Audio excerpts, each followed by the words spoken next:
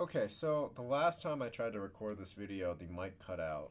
It didn't work very well. So uh, essentially, this is going to be how to get started with the software portion of the NIOS 2 and the Eclipse environment. Let's assume that we have our platform designer. We already generated the processor, connected the peripherals. We went to generate. We generated the HDL. Then we went here into our main top file, top file, a top Verilog file, and we instantiated a copy of that processor, giving it the clock, the reset, and the buttons, LED switches, mapping them to the board. Let's say we compiled the design already. We do need to program the device, so let's go ahead and program the device. So auto detect S5C SEMA 5 and click OK. There's going to be two things here on the JTAG chain. The hard processor system we don't have to worry about. We're going to right click on this 5C SEMA 5. We're going to change the file to NIOS II.SOF. That's the programmer file. So open and make sure your hardware setup is connected to the DE1-SoC. If you need help installing the drivers, I think there's another video out there. Now we're going to click Program and Configure and click Start. So based on that, you should get 100% successful, right? So we're ready to move on. I believe if you're using the light version, it'll actually have a timeout thing, but I don't think I'm using the light version today. Oh, yep, standard edition. So I don't have to worry about that. So let's go to Tools, and now we're going to launch Eclipse. This is how we're going to enter the code for our processor. So NIOS II software build tools for Eclipse, or yeah, okay. I'm gonna make a new directory on my desktop just because so I can delete it afterwards. Name it anything you want. Click OK.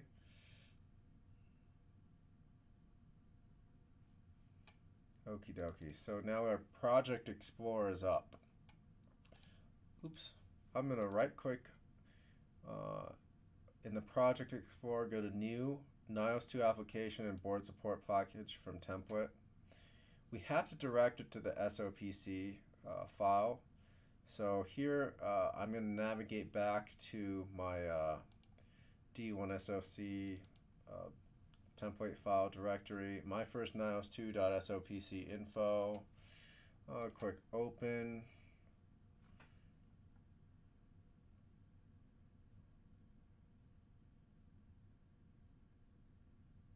Okay, so the CPU name is CPU. Because let's go back here. Let's go back to, let's see, NIOS Platform Designer.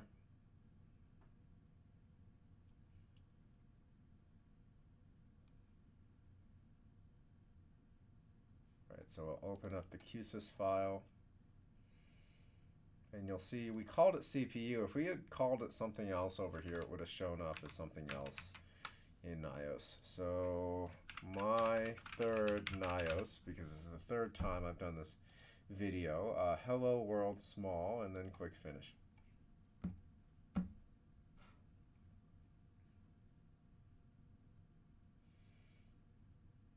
Okay. All right. Double click on my third NIOS, hello world small. And essentially, the hello world is just going to send a message, hello from NIOS 2, to the debug UART. So if everything's connected correctly, we can click debug, click NIOS 2 hardware, and click OK.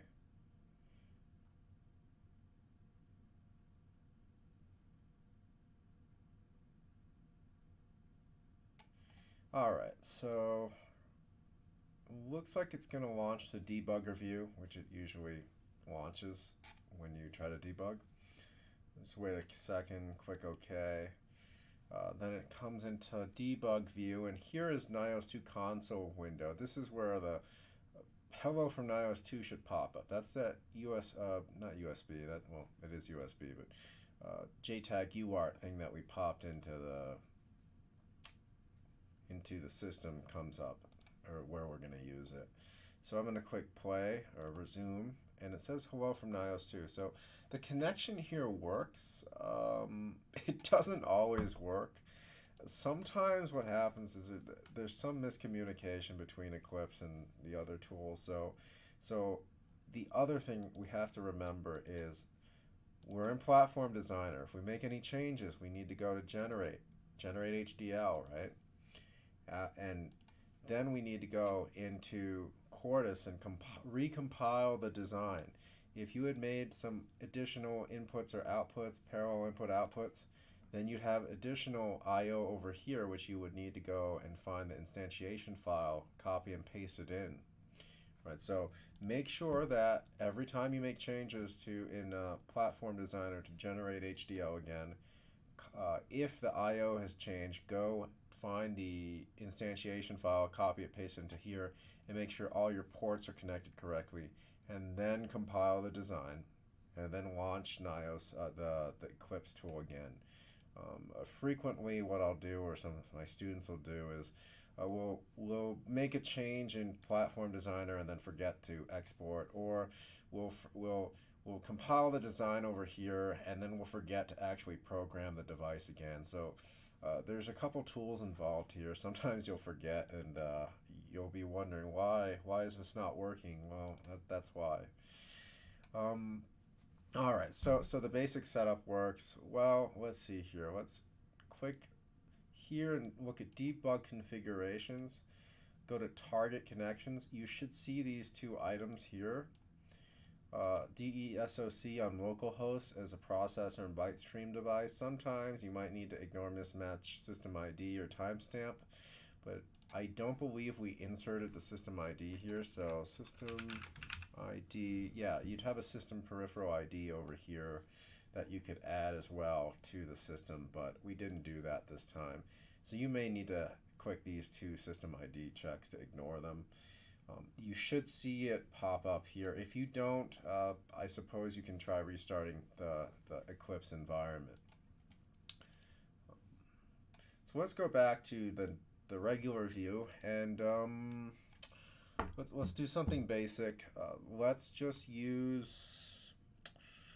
count up on our LEDs, right? Let's go to the board support package. We're gonna go to system.h, and maybe it's drivers. I think it's drivers. Yeah, it's drivers. Altera Avalon PIO regis.h. That file is needed as well. This one tells you, right here is a function call. If I wanted to write to one of the PIOs, the LEDs, or buttons, you can't write to the buttons, but IO read, IO write are two functions that you'll want to use. IO read, IO write can, read from buttons, write to LEDs, except for the fact that this is a generic function. We need to go to system.h, which if we go back to Platform Builder, we'll see there's an address, right? There's an address on each device that we added to the system. Remember when we were assigning base address, right? So we assigned base addresses in the hardware, we compiled it, we generated the system. Now we come into system.h. It'll generate some information here that you'll probably want to use, like it'll tell you the LED addresses. LED base is the LED base address. Something like 7-segment base address. Something like switch base address. Okay, so that information is in the system.h file. And here is a function call that you'll use to read or write to the I/O. Okay, so let's go ahead and kind of do, we're going to write to the LED, so we're going to need this function, right? Base comma data. Base comma data, paste that in. We're going to read, or we're going to write to, not the base, but we're going to write to LED base. LED base comma data. What are we going to write? Just to start, let's just write hex FF to turn it on. Okay. Control save. Let's see. Right click, build project. And it doesn't like it.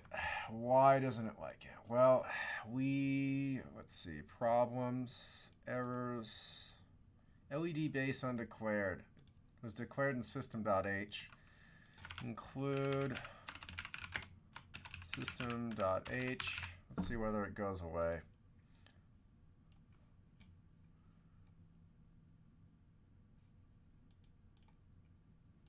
Okay. Undefined reference to that function.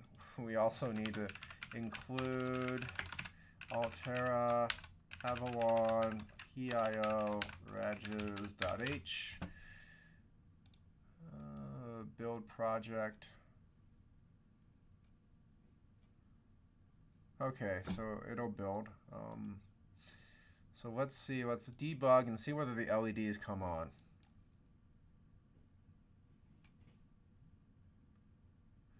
So I'll click play and let's see whether the LEDs come on. All right, LEDs come on over here, so that's a good sign. Let's go back and modify some more. Let's call this a char value equals 0.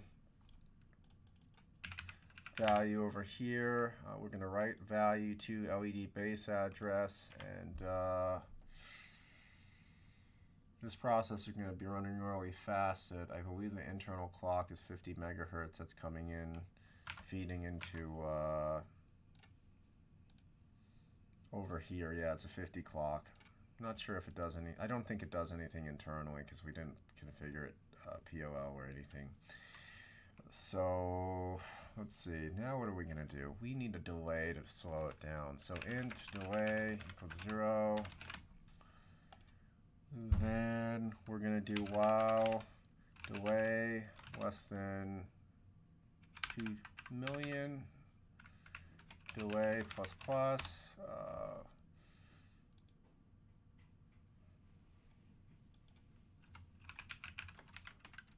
reset delay back to 0 every time. Well, delay's not 2 million, then we're going to increment. Then we're going to do a, what is it? Let's call it count.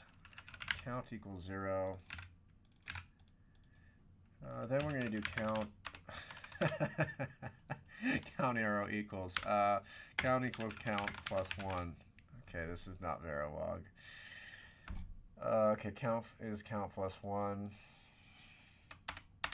Well, that should delay enough, and then we'll increment the count each time forever. So remember, we need to add.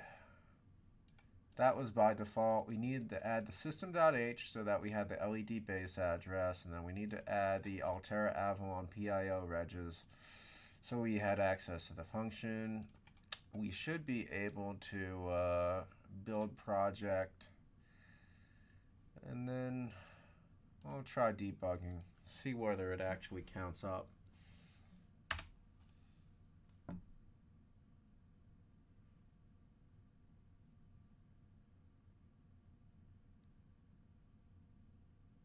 Alright, so we'll launch it, and it looks like it's counting up on the LEDs. So that's a good sign. Okay, so that's counting. That's essentially it. If you want to add more stuff, use the write function, read function. I guess you're on your own now. This is kind of where I kind of let my students do the rest of the lab themselves. So yeah, that's the NIOS II software portion for you. Remember, occasionally Eclipse will get stuck. Best thing to do is, if you ever run into an issue where the board doesn't want to talk, turn the board off and on again, and then relaunch Eclipse as well. And remember that you need to actually make sure that once you make a change over here, you need to generate the HDL again in Platform Builder. Then you need to go compile the design and program the board. So don't forget those steps. Remember that if you change anything in your platform designer that changes the I/O, you'll need to go to the instantiation file, copy the instantiation example over to this to instantiate your processor, recompile, and then reprogram. And since this is YouTube, don't forget to like and subscribe. And I will see you in the next video.